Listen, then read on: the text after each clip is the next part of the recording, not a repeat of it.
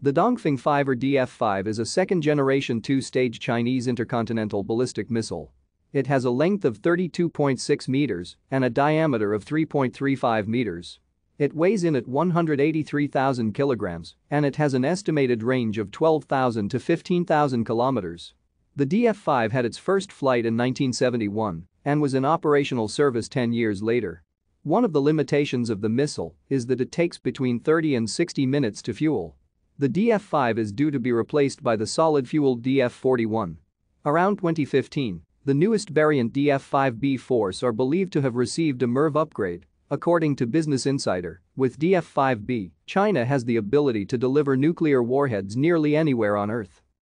The DF-5 was designed under the leadership of Tu Xiaoyi at the China Academy of Launch Technology. Li Shua served as deputy chief designer. The missile was produced at the China's Factory 211. The DF-5 was first flight tested in 1971, with final tests into the Pacific Ocean in May 1980. Two silo-based missiles were put into trial operational deployment in 1981. Thank you for watching. Like and subscribe if you would like to view more of our videos. Have a nice day.